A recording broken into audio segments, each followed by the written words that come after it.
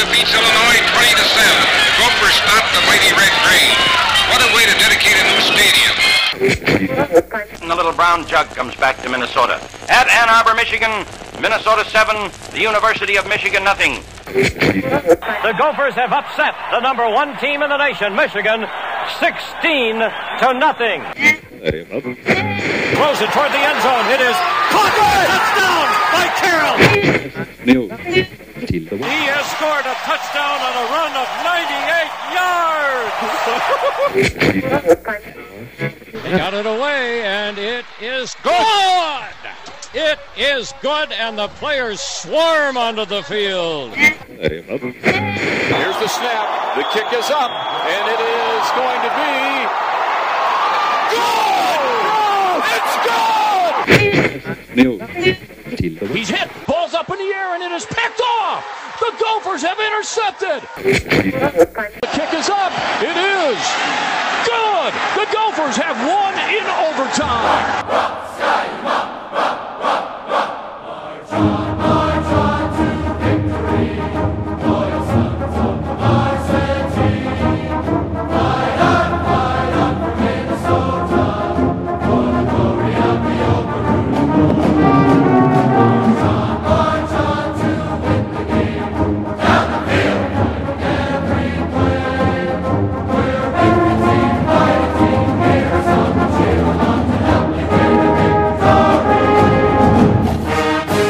Memorial Stadium to the Metrodome.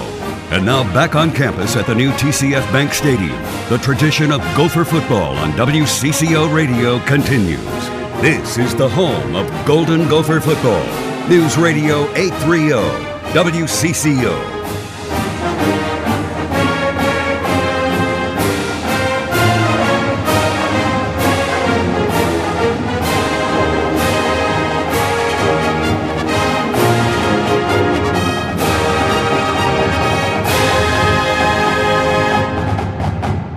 You can hear the dinging. Is Coach Brewster leading it? Do you see it? Is Coach Brewster going to be the first one out in front on the victory walk? Do we know? I think so. But last night, did you hear about him landing in a helicopter? Last night. Oh, hang on, Sid. Here they come. And also at Cretan. Yeah, that's an interesting way to recruit. And here comes Tim Brewster and the Gophers. Oh, yeah. They got the cameras on him. He's dressed in a perfect suit, pumping the fist as he comes through.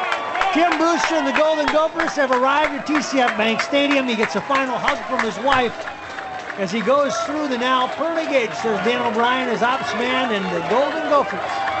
Right behind him, that's the coaching staff and a few players. Most of the players stopping, it looks like, Mike, to extend a hand. And the team captain's part of this first group that comes through as well, as they're coming through the main gate on the west side of this stadium. They'll obviously go from there into that big locker room, which we've heard so much about, get dressed for the game, and then kickoff coming up in just under 2 hours. And this will be a weekly deal for every home game, 2 hours before kickoff. They want this as it is today, as exciting. Wow. I mean, this is really something neat. This is something. This is something. You know, you live long enough, and I guess you see everything. And here comes Goldie Gopher, Kevin Cosgrove, the defensive coordinator, now making his way through the main gate. And here come more Golden Gophers along the way. They're taking it in, Sid. I've never seen a site like this at the University of Minnesota, have you? No. Well, it's a brand new stadium. They're playing the first game here. And this guy loves this walk around or whatever you call it.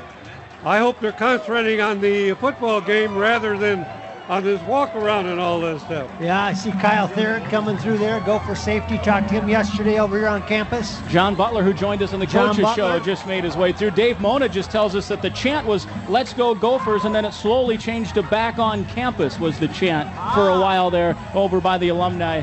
And now you hear the music blaring. I'd like to see him crank up the rouser. I'm not sure what we got. Gaylord, did they do that? Yeah, every week down the alley past the motel. You played at Gaylord, they had this walk around too? Except once in a while a cow would walk in front and screw it up for us. But it'd have a cowbell to make a little noise, right? This is something. If you can see this, and if you get out here next week and the upcoming weeks, it is filled with maroon and gold. They're about 15 deep, just waving or giving a high five to the Gopher football team. This is what Tim Brewster had in mind when he originated the victory walk And coaches are dressed in nice suits. The football players are dressed in maroon and gold sweatsuits. And I hope somebody is taping this for the Gophers, because this is one for the archives. And bringing in our friend and Hall of Fame broadcaster to make the call of the Gophers' first offensive series of the second half, our good friend Ray Christensen. I've got to make him go 92 yards, huh? Slot back to the right, rolling to the right is Weber. Now he throws to Decker, who gets it at first down, marked the 22 or 3 yard line. He knew where the first down was. He knew he was beyond it, and the Gophers have their first down.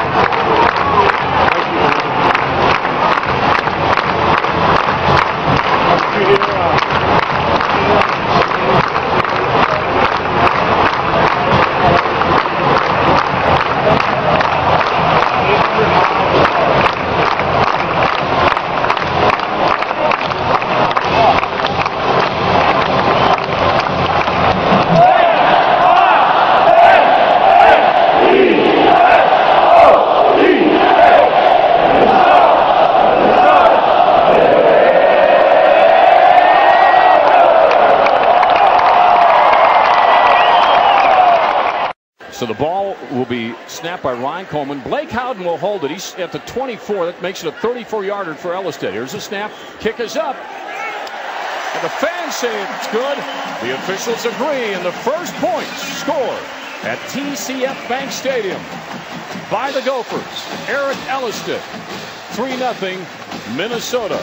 Single setback. Two receivers wide to the left. One man in motion at the tight end spot. Handoff, left side. There's some room over there for Eskridge. He's in for a Gopher touchdown. Nice run by Eskridge. Fought off a hit at the 5-yard line, bounced a little bit, realized he had his feet free, and just sprinted into the end zone for what will be the tying touchdown after this extra point. Second and about 4 to go for Air Force. Backs will be out of the eye this time. The big man is the up back, and now they'll bring their wideout back to have a 3-man eye. The snap, the option, keeper, Jefferson looking for a hole. Fumble! Picked up by Minnesota. To the 30, to the 20, to the 10. Golden Gopher touchdown on a turnover by Nate Schwartlitz. He won the game from the left hash last week. This time he's on the right hash. His snapper is Ryan Coleman. His holder is Blake Howden. And Eric Ellisted, who grew up as a Gopher, 3 years old. He was wearing maroon and gold, always wanted to play here. He started his career off with a bang last week. And he's ready. Here's a snap. Here's a hold. Kick is up, and it is on the way. The fans say it's good. The officials agree. And the Gophers take a 10-point lead with 5:13 to go in the fourth quarter.